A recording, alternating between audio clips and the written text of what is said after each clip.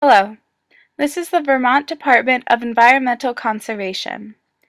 Today, we would like to discuss rain gardens, what they are, their purpose, and how you can create one in your own backyard.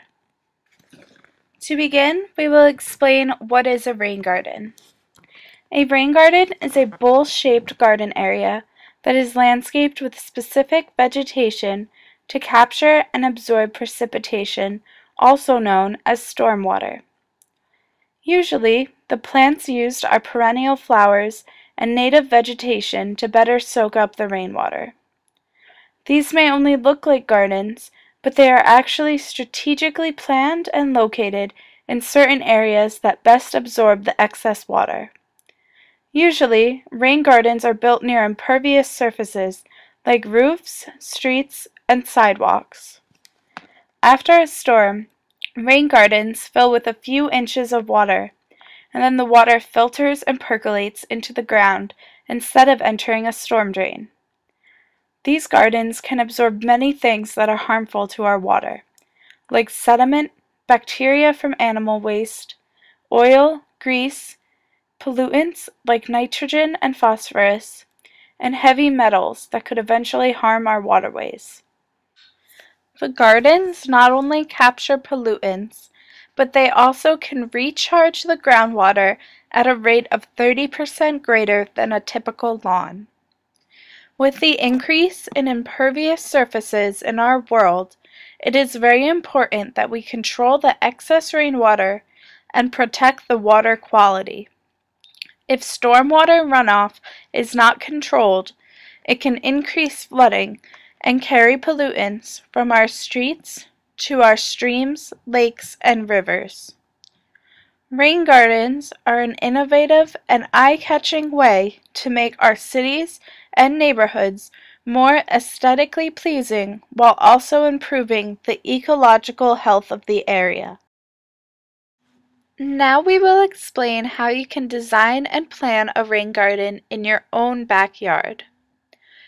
First, you must decide where the best location for your rain garden should be. Usually, rain gardens must be able to intercept runoff from impervious areas.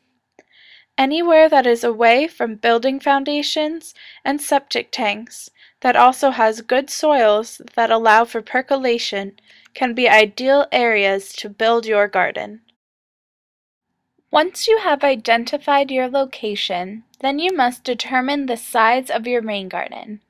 Rain gardens are usually 10 to 20% of the size of the impervious surface that is generating the water runoff.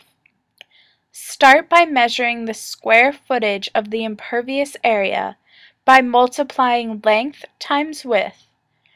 Then multiply the result by 0.1 or 10%. This can help create a rain garden that best fits your site. The third step involves soil and garden depth. A typical rain garden is between 6 and 9 inches deep. Once you dig your hole, you must identify whether the soil type will be best for infiltration. The best type of rain garden soil should be 40 to 60% sand because it has the fastest infiltration rate. It also should be 10 to 20% compost material and 1 inch of topsoil on the surface. The clay content of the soil should be very low. If you can grab a handful of soil and roll it together to form a ribbon, the soil is too clay-like and another location should be chosen. Finally, the last step consists of choosing your vegetation. They should not only be aesthetically pleasing, but should be some young native plants that are chosen for their structure and height. Maintenance is very important, and rain gardens must be watered regularly, and weeding should occur during the first 2 seasons. If you would like more information about rain gardens, you can visit the Vermont Department of Environmental Conservation's website at www.watershedmanagement.vt.gov. Thank you.